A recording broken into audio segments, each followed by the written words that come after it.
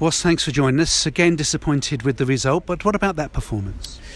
I think first and foremost, Dave, we'll be by a better team tonight. I think there'll be take some going to stop them when they hit the rhythm in the manner that they did this evening.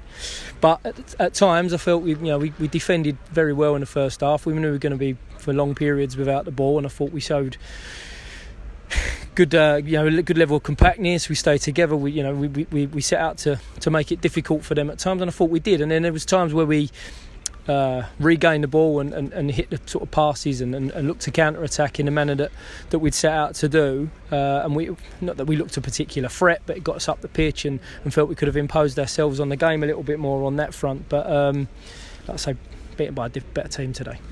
Change the formation?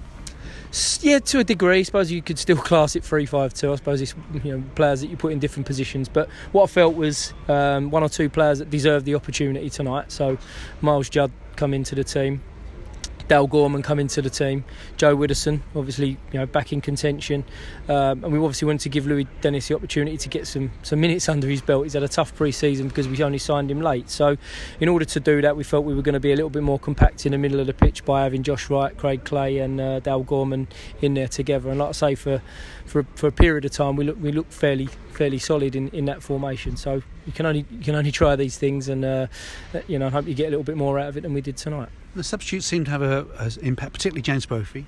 Yeah, that was part of our plan, if you like, that let's keep ourselves in a game.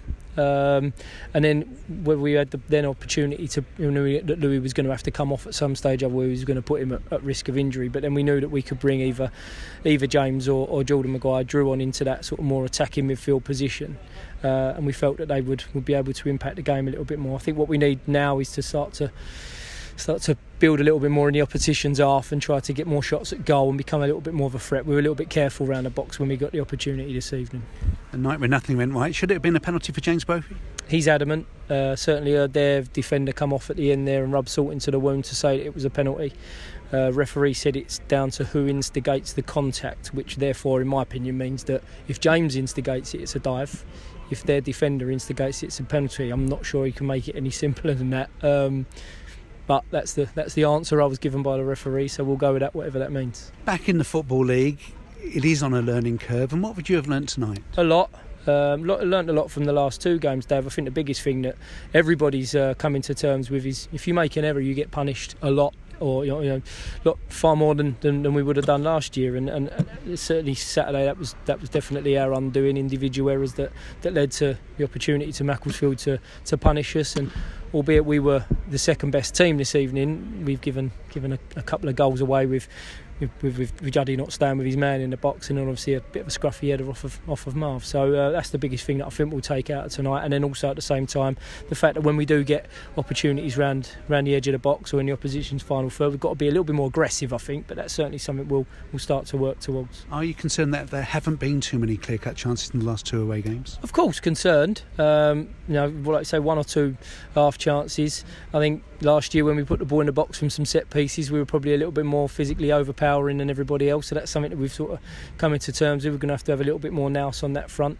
But like I say, we can be a little bit more positive, a little bit more aggressive around the box in order to give ourselves, that opportunity to create more chances. Games come thick and fast. It's Stevenage on Saturday. Scott Cuthbert, of course, there. And will there be a new arrival or two for the O's before then?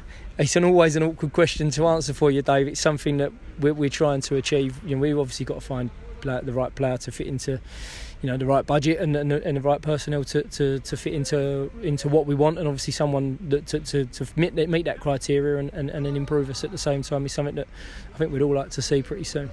Any injuries after tonight? Nothing that anyone's reported there. Saw Marv sort of tightening up towards the end, but the boys have done a lot of running tonight because Plymouth had a lot of the ball, and like I say, it was something that we expected to happen, but so far so good. Nothing reported, so let's fingers crossed that's the case. Over 200 travelling fans. Yeah, magnificent. had a good opportunity to talk to one or two of them before the game, and it was fantastic to hear and receive their support, and people clapped us off towards the end there.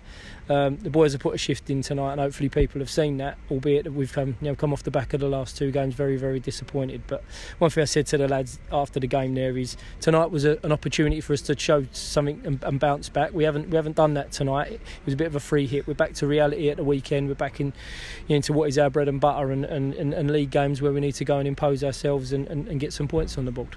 Well, thanks, Ross.